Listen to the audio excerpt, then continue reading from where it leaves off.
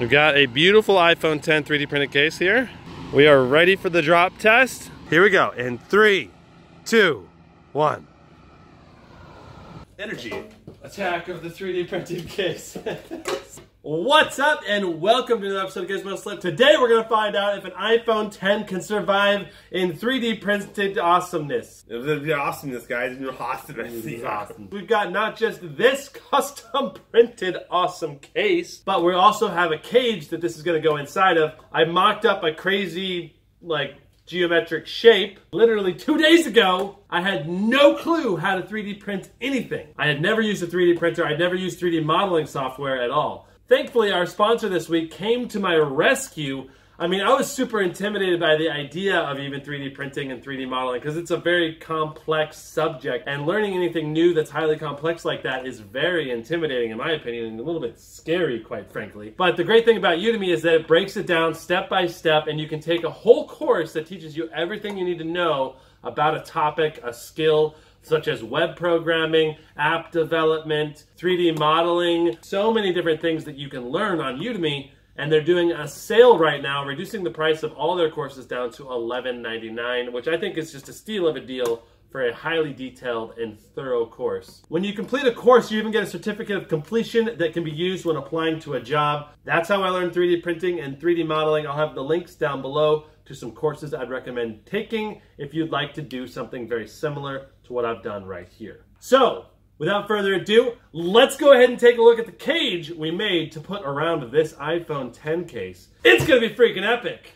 Let's get started. That was bad. That was bad. That was terrible. Want to do that again? No, we're done. We're done. This is the FlashForge Creator Pro, my first ever 3D printer. It's got a nice print bed. It's not the largest printer ever, but you can print quite large objects, as you can see right here. Let's see if we can get this guy up. What we're gonna do is take this little case apart, slide that iPhone 10 inside there, and then put it back on there, and then we're gonna see if that can protect it from a drop test. This turned out pretty awesome, I'm not gonna lie. I want to count how many sides there is real quick. 7, 8, 9, 10, 11, 12, 13, 17, 18.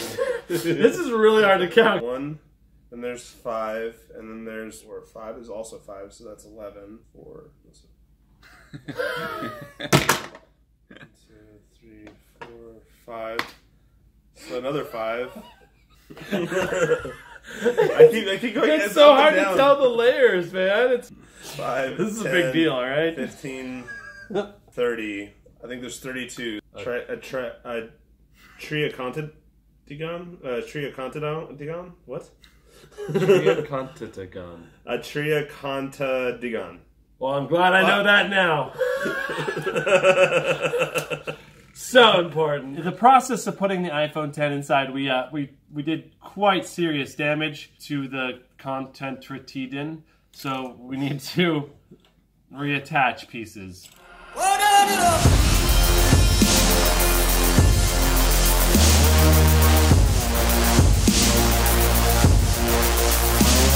There we go, guys. A phone inside of a case inside of a cage. Triacontadigon? No, I lost it. I think I said it right and then I lost it. It's a phone inside of a case inside of a triacontadigon. Triacontadigon? Should I get it on and on? Should I get it on and on? Okay, so it turns out the phone is just a little bit too tall, so we had to do a little bit of jerry rigging, but it's in. It's in there, and we're ready to drop test this bad boy. Do you think the iPhone 10 will survive drop testing off of my roof, which is about a 50-foot drop? Post your opinion in the top right. Do you think it'll survive? I don't think so. I believe in the power of my 3D printing powers. I think this thing is going to hit, it's going to explode, and that screen is just going to get decimated. Dude. It's fancy, but it's like an egg. It's good. It's kind of, I'm not going to lie, it's a little bit brittle, but hey, I've been wrong. It's a contentadgon. I believe we're good to go. Let's find out. We're going to go ahead and take this on the roof and throw it off. Here we go. Let's do this.